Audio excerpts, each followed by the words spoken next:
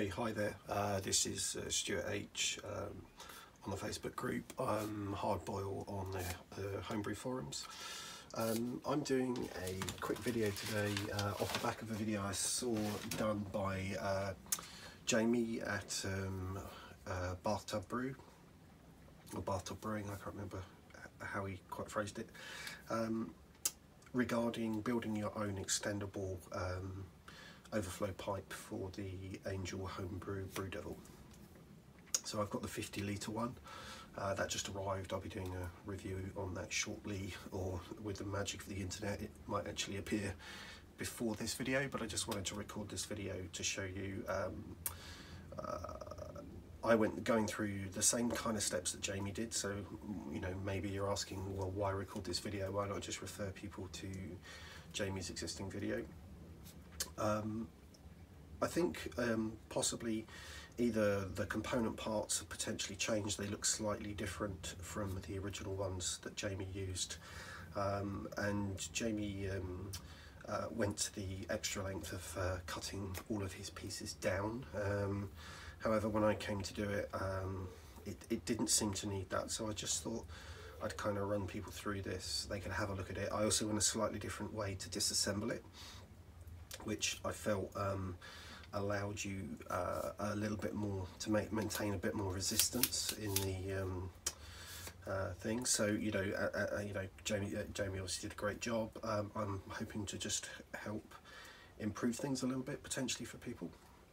So I will show you what steps I've gone through, because the extendable things, which I can't remember what they were, limbo poles or something like that, came in a pair. I ordered 2 sets of fittings, so the first person to comment, maybe join the Ace BrewDevil home Facebook group and comment there about this video, or first person to comment on if they want one of these, I will send them the spare one. So I bought enough pieces to make 2, so as you can see I've already made 1. So let's just walk you through what I did. Obviously, as you can see here, this is the part that comes with the original BrewDevil 50 litre. It's got a smooth half threaded fitting for the top for the overflow, a coupling, and then a small insert, same sort of hole through, which just provides that fitting into the bottom screen. Obviously the bottom screen goes like so, and you can then obviously pick your lengths. So it probably will help you if I take that off, take the top one off, to see them side by side. So obviously the top of the overflow is here, so you can build it up either the small one, the large one, or a pair, depending on the size of your grain build. However, if you're in between those mins and max, it might leave you in a situation where it's maybe not fitting as nicely as you'd like, or anyway, just the telescopic option I think is a good option. So this is the one I put together. I ordered exactly the bits that Jamie recommended, other than these 2 end caps, which are PTFE plastic fittings, which they were cheaper and more easily accessible. So this is what I've put together without any additional cutting. And this is how it would compare to the original unit. So as you can see, you can achieve a slightly larger grain bill, not by much, but of course you could add one of these fittings to the top to gain yourself a little bit more on the overflow if you wanted to. It isn't going to allow you to raise the top mesh particularly any higher, and maybe a little bit. And then this can shrink down to approximately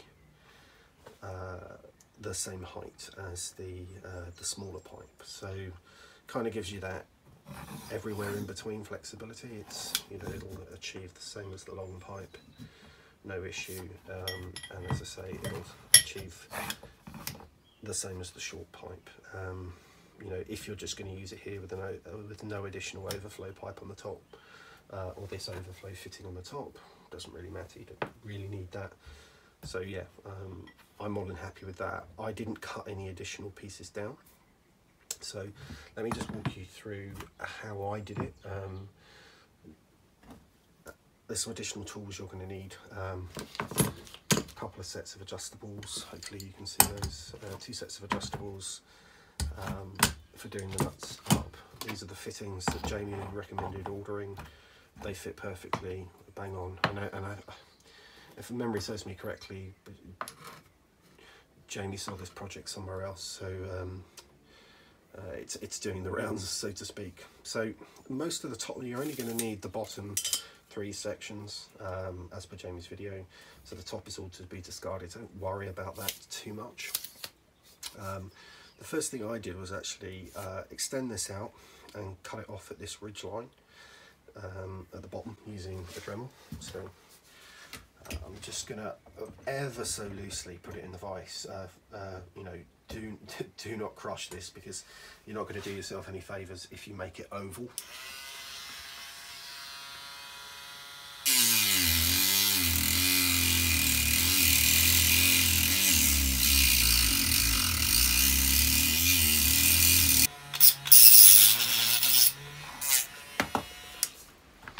So cut the bottom piece off, covered in burrs, pretty horrible. Want a grinding stone. This isn't I called it a Dremel. It's not a Dremel, it's just a rotary tool. It's probably the cheapest one on the market. It works fine. It's not brilliant. You don't have to worry about this end too much, because it's going to be obviously deep inside a compression fitting, but I just like to make sure that there's all the loose bits are taken off and none of these little burrs are going to end up in my brew.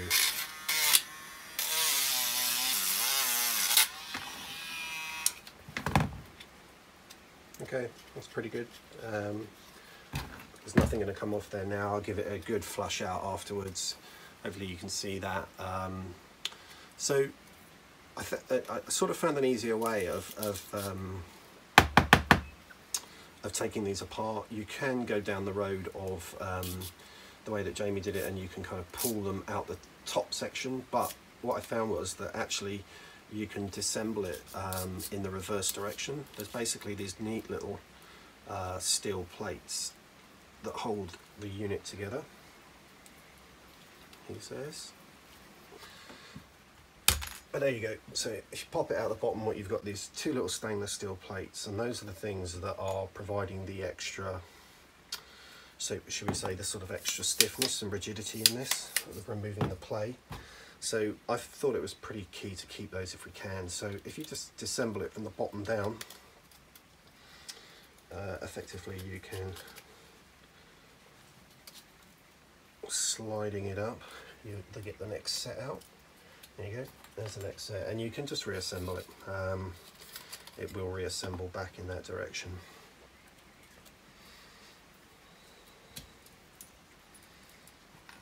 I took the other reason for cutting that small bit off the bottom was it just allows you to achieve that closer to that the smaller fitting. So that's the only bit you really need to cut off. So now we have our 3 sections, and we just need to reverse the assembly of them again. So it's done such a good job I can't tell them apart. So you just reverse the assembly, putting those pieces back in. They're a little blade like that. They just locate in that little hole,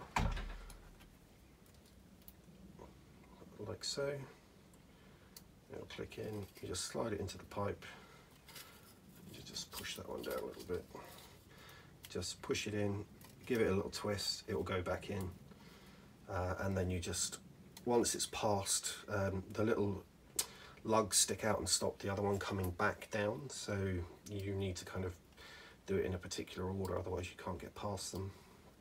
Hopefully you can see this okay. Just locating them there, and then just giving that a little twist.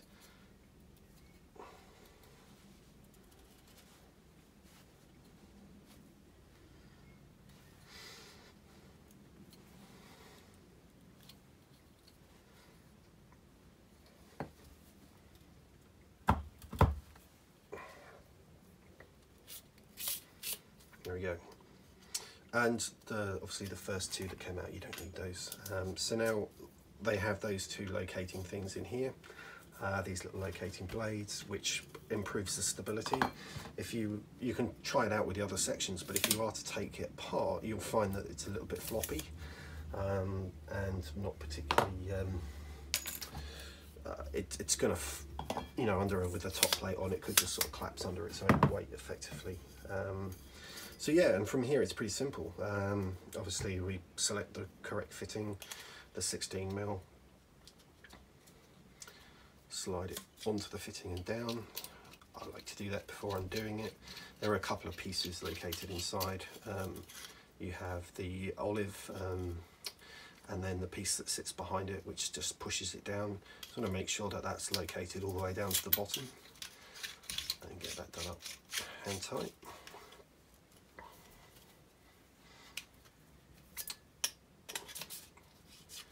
Because it's a compression fitting, I mean that might fall out of there right now, but as we there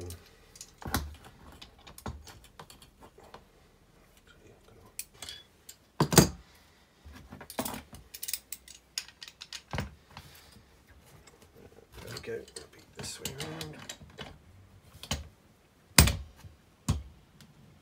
And the tighter you do that up, the further that olive will squeeze in and compress against the bar.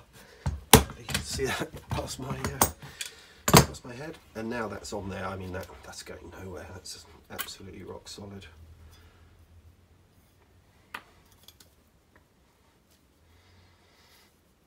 Yep.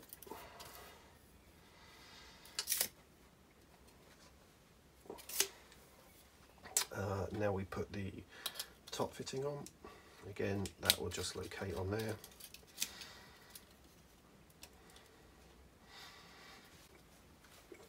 Do that, just make sure that both the pieces are in there. Yep, they are. Hopefully you can see that. Make sure that that's fully on. There's nothing, you don't need to put any washers or sealers on this, of course. All, you know, it's not under any pressure, and there's nothing really to be concerned about. A little bit of fluid leaking out, it's just going to go back into the. It's just going to go back inside the. Malt pipe.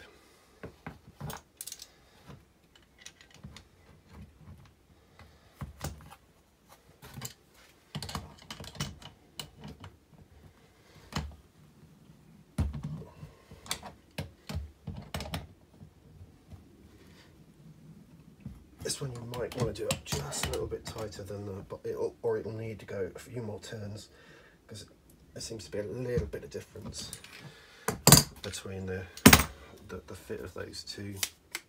But again, super easy. And there you have it. We have a second one.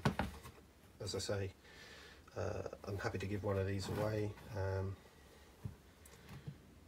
In fact, I think that one has come out a little bit taller than the original one. I must have cut a little bit more material off the bottom of the pipe, off the original one, so, or I haven't got it extended out all the way. No, that looks good. Yeah, it looks like this one will probably come up a tiny bit shorter than that one. Yeah, I mean, almost.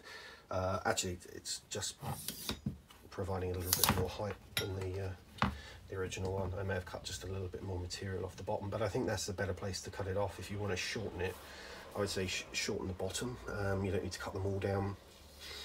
And then if you shorten the bottom, you can then of course disassemble it in that way and remove these little spacing plates, and then you can put them back in, which is just, you end up with a nicer feeling product. And then I bought 2 of these PTFE washers. I probably wouldn't worry too much about putting a nut on the top. You can. It doesn't worry me too much. But yeah, so that's just a little short video to show a little bit different way of approaching that same issue. As I say, I'll give one of these away. Come on the Facebook group and comment on that. Hopefully you found this useful, and yeah, happy brewing.